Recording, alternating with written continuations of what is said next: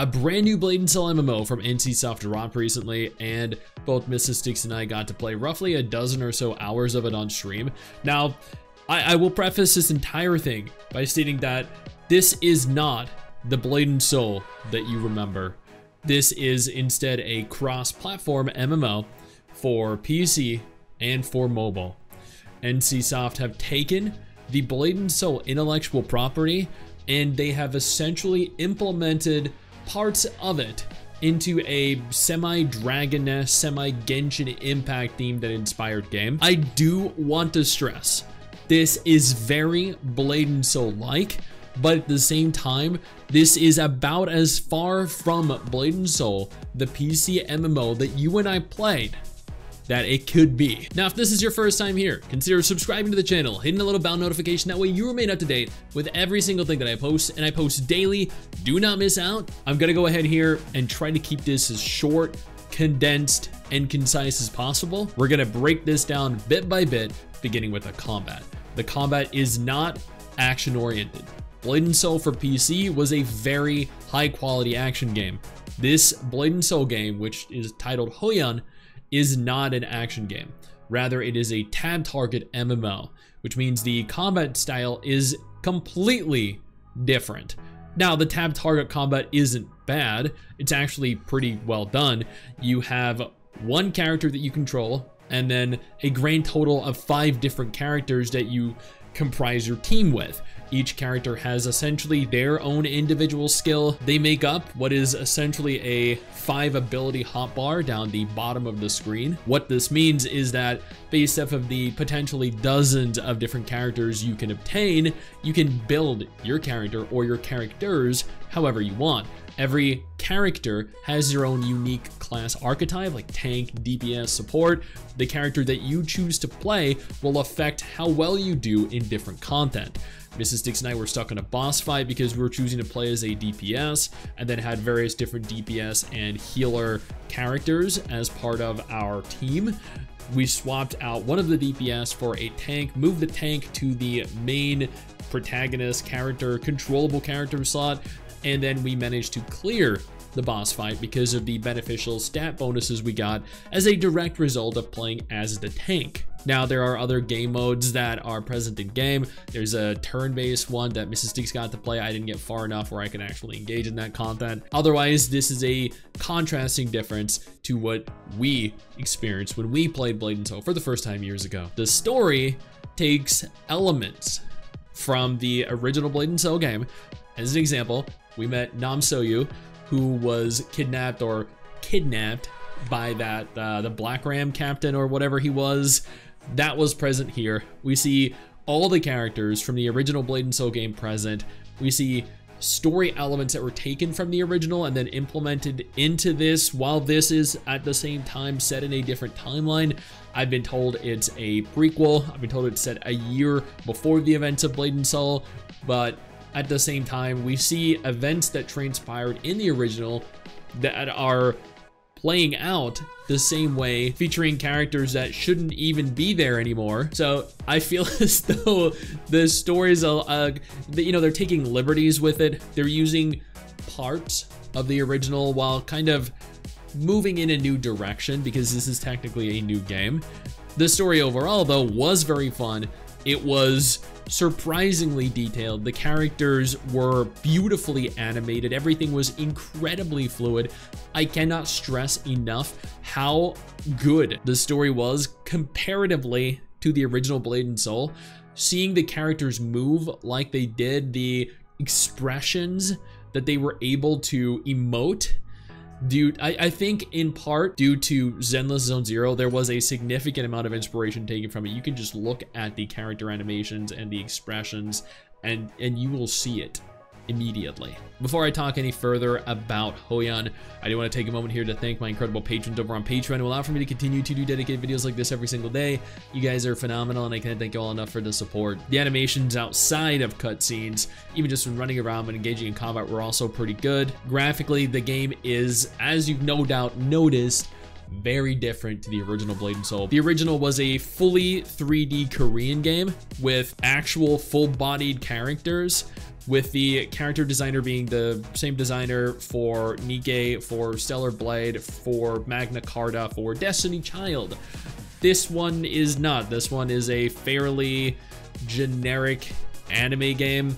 It looks kind of like Dragon Nest mixed with Aura Kingdom mixed with Genshin Impact, which honestly isn't bad, because if you think about it, the overwhelming majority of players these days play gacha games, and that is kind of what this looks like. It looks like a dumbed down MMO version of Genshin Impact.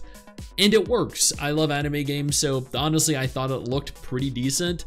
There are better games out there. I thought Blue Protocol looked better. I think Genshin, Wuthering Waves, even Tower of Fantasy looked better. The world is similar, but not the same to Blade and Soul. Blade and Soul featured segregated zones, and by a segregated zone, I mean there was a large, just as an example, circle. And that circle was populated with various different quest hubs. You'd run from quest hub to quest hub with no loading screen whatsoever. Then to move to the next area, you'd go through a loading screen. This game is pretty much the same. It features the same circular world, but where Blade and Soul gave you the freedom to run anywhere across any area to get to any point you want to, this game is very linear. It has thin little pathways that you're required to follow, which you can see if you just look at the minimap on the screen.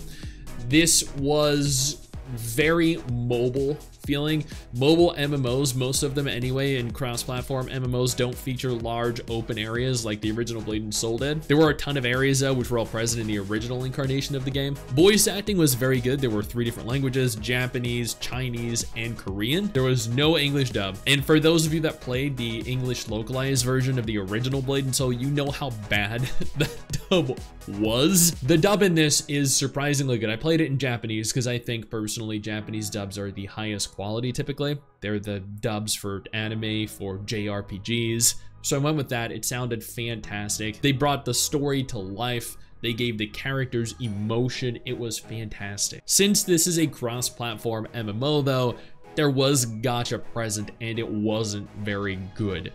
You require several dupes to unlock all of your character's skills, which means you're going to spend an exorbitant amount of money if you ever want to fully make use of those characters.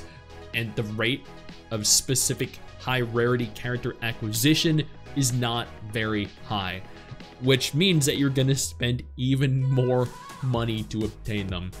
So essentially, you're going to have to pay hundreds, maybe thousands of dollars if you want to even have a full set of competitive skills for your characters. It is not good. But then at the same time, there are much worse gacha systems out there. But just because there are worse systems out there doesn't inherently make this good. It just makes it less bad. This wouldn't be a cross-platform game without some degree of autoplay.